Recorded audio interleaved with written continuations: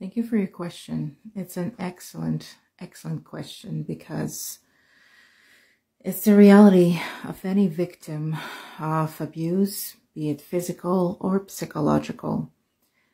To summarize it in a few words for you, over the time when we are with an abuser, we are developing a list of things that we know we must not say, words, sentences that we must not say in order to not trigger the person that is abusing us. And it could be words, it could be sentences that we would also say to buy some peace time and quiet time. So some things that I developed over time, I knew that my abuser liked. So when I really needed a break, I knew what to do to buy some time and just have me an alone time, kind of.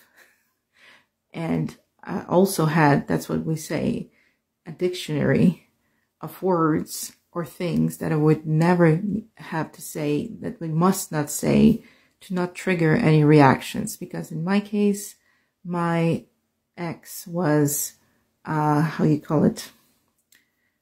He was a germaphobe, and he was a paranoid person, and he had OCD as well, which didn't help. So a lot of things, like, I don't know, I could say, I want to go, just as simple as that. I want to go, biking, just go on a bike ride with the kids. That was a problem because I would go alone and he needed to control everything. So that would trigger a reaction. Oh no, you're not going to go alone. You're going to have an accident. You're only going to go with me.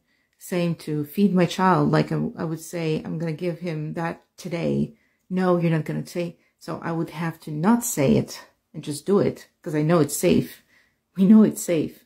We will do anything to, save our children and to keep them safe. So I would not say some things to him in order to just not trigger anything. So that's why we say about having a dictionary 24/7, because that was the only way to survive in these kind of relationships. Hope it answers. And I really hope you're not in that situation and that you're not in an abusive situation. Because if yes, well, I'm here, obviously. And if yes, I'm sorry if you are in an abusive relationship. Take care.